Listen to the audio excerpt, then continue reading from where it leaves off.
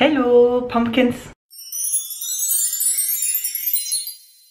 So I'm sitting here at the university on this windowsill having a nice view for a company. This is a university library, so it's nice. And I'm just bored, you know, having 4 hours of break. Therefore I'm just sitting here drinking my coffee. Oh, by the way, do you know how I make my coffee at the university? Because I don't think you do. So I buy 2 espressos and I buy the vanilla soy milk, then pour the vanilla soy milk into the espressos. And that's how I do it, in case you were interested in that, which I know you weren't, but never mind. Anyways, I think we should have a moment to appreciate this. This is the shopping that my parents have done for me yesterday. It's all vegan, gluten-free. Oh my god. I have not, you know, recorded it on a vlog, but it is in here, a picture. And by the way, this phone, right? Like, what is this phone? This is not my phone, right? It isn't. It isn't. It is not my phone. You're right. It's my sister's phone. Why do I have my sister's phone, you may ask? Well, because as much as my phone is fucking up because it has like an entire screen broken and like cracked and all, it also has this earphone input or anything, don't know its name. It is also destroyed and it's not working. I can't listen to music on my phone, so I just got my sister's old phone and I am using it right now. Not quite comfortable, but man gotta do what a man gotta do. And by the way, I am wearing my Christmas jumper, and when you press his nose he sings jingle bells, and I laid against the desk during the lesson and he started singing. Oh my god, such a massacre, macabre and all, like it only happens to me, you know. And by the way, I just never thought I'll be one of these persons, you know, who long for weekend and are looking forward to weekend so much. Like, it was always pretty without any difference for me whether it's a weekday or a weekend, and now I am none of like this. Every day from Monday to Friday I wait for weekend, including the evening of Friday, because that is when I have theatre rehearsals, and theatre rehearsals are so important. Like, I love these people. Oh, hello to all the theatre and choir people. I love all of you and you just make my week every single week, because I have choir on Saturdays and theatre on Fridays and I just wait for it. This is basically my life, waiting for theatre and waiting for choir rehearsals, because I love you people. I love you so much, really I do. And in this point I just wanted to thank to all of you for being so lenient and forgiving with me, and you know, so sensible and just lovely, because I am a very shy person. I used to be a very shy person. Like, half a year ago I was unable to come up to a stranger and like ask for something and say something. Like, my hands were trembling because I was so scared to talk to another person, and I don't have it right now. I was never much of a sociable person. I was always an outsider and a shy, very shy, scared of people person. And I am not right now. And this is a great step, a great thing for me.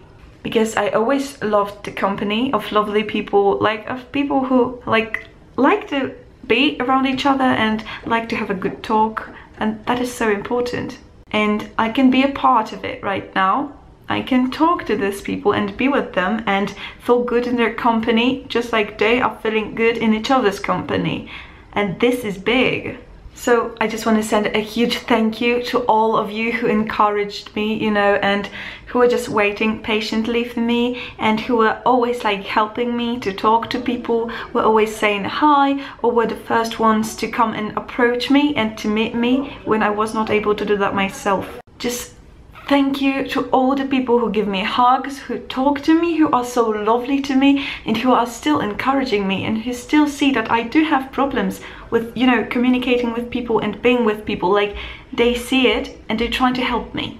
That is why I keep calling everybody my friends, because when I have a person who cares for me and who helps me, and I can just feel the love coming out of them and growing, and they're giving it to me, I just feel it, and I feel encouraged and I feel empowered, and I feel like I can do it because I have these people around me helping me and trying to give me their energy of being with people, and I can't help but call them friends. because I once was a really shy person, really, like, you know, afraid of being with people, afraid to share who I really am, and afraid to be me, and afraid to be awkward and weird, because I am weird, and I just had to accept that, you know, to myself. When you accept to yourself the real you that you are, then you're not afraid to show it, and then you start loving yourself. And when you start loving yourself, you are able to love other people and to let other people love you. That is so important, I think, because people are not able to give you love when you don't give love to yourself.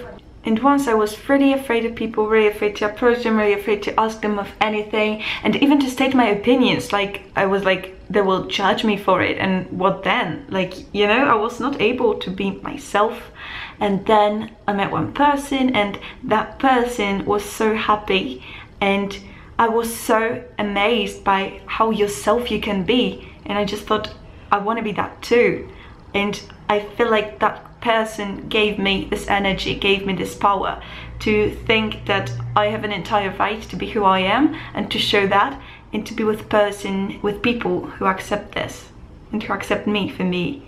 And so I have, and I am still learning, and I am still, you know, in the process of doing it, and not at the end of the journey, and I'm not an entirely self-confident person yet, but that is where I'm going. That is what I want for me. I am 100% more self-confident person than I was half a year ago. Like, half a year ago I was scared, panically scared of people. Half a year ago I was shy, I was never speaking my mind, I was always hiding who I really am, and was afraid to share me, the real me. Half a year ago I was so not self-confident about how I look, about how I think, about how I talk, about how I am. And now I just know that if there's someone who doesn't like it, then I should not bother to try so hard and make that person like me. Like, it's not worth it. If they don't like you for who you are, then you just have to proceed and find the people who will like you for who you are. And so I've done it, and I met so many incredible people, and I love them so much, love you so much. And that is what I am trying to do, to collect the positive, good people who will help me be me. So now I'm 100% more myself. I learned to laugh at the stupid things I do instead of getting embarrassed about them. I learned to talk to people. I learned to come up to people and spend time with them and laugh with them with who I am, and without pretending who I am not. And that is a great thing. It is also a one great trial of not wearing makeup to accept yourself. It is great. I am not wearing makeup. Like, at first I planned not to wear makeup, and it was said, like, don't wear makeup for like a month, Jennifer. And after a week I was like, no, I look so shit without makeup that I want to wear makeup. And then I started wearing makeup, and I was like, no, that is so uncomfortable. I so don't like it. I so don't look good in it. And I took off that makeup, and since then I feel good without it. I feel like, no, makeup isn't that thing, actually. Like, you should love yourself for how you look, and sometimes you may look worse, and that's okay, because it's you. And I'm not sure whether that makeup thing was on the topic, but it kinda is. It's still self-confidence, self-love. Self-love is the key to being loved by people. Self-love is a key to confidence, to be with people. Because just like I said, if you will not love yourself, you will never find love from people. And even if you will, then you will not be able to receive it, because you're not able to be with people, like actually be with people, being yourself. And then they are not able to love you for who you are, because they don't know who you are, because you are not yourself. So unless you love yourself and who you are and you're comfortable with it, you are not able to love people and be loved by them. It's as simple as that. So I just wanted to say thank you to all the people that were encouraging me all this time, who were so patient with me, who were like sharing themselves with me, so that I was able to take it and put it into my heart and start loving myself, start loving them, and start being the one I am right now. And I've made such a progress, and I love you all so much. And about the progress, you know, I am studying French at the university right now, and it's not going so well actually, because I am just none of a studying type, you know. I was never studying in my entire life, and I just don't know how to really do it right now. Plus I am such an unorganized person, and I have quite like problems understanding when people say simple things to me. Like, I don't quite get what is that they're saying, so I have a hard time understanding everything. Like, the basics of every language are like the most difficult to learn, so I have some problems, and therefore I needed like to encourage my own self and like make myself think. But you have done something else. It's not like maybe you are failing right now, but that doesn't mean you're worthless, because you've done so many things except for this French, you know. Like, it's not determining your life that you can't do French if you have done so many other things. And I just tried, you know, looking at my life from the perspective of how I was and how I am, and that my main goal, like, for life was to be able to write in English, because I am not a native speaker of English, and that was my main thing, because I always wanted to be a writer, and I loved English, and I was like, I want to write, but in English. And that was my thing. Like, I was so afraid I'll never be able to write in English, and that was what, like half year ago, that I was thinking I will not be able to do that, until I started writing a diary. And you know, this is my 7th diary since 12th of May 2016, and you know, I'm writing in English and I'm doing it, and I have no problems with it. Like, I can manage all the tenses and all the vocabulary and grammar and everything, and I am doing it. Like, it just kind of happened. It's not like I planned to start writing diaries. I just have, and it was natural for me to start writing them in English, because that's what I do. I do everything in English, and it just happened. And I haven't realized recently that, hey, I made it. I just kind of made it, you know, and that is a great accomplishment. So I just try prizing myself on the things that I did, and I quite haven't appreciated them earlier, because I was like, yeah, whatever. And English, my English is good. Like, why don't I appreciate it?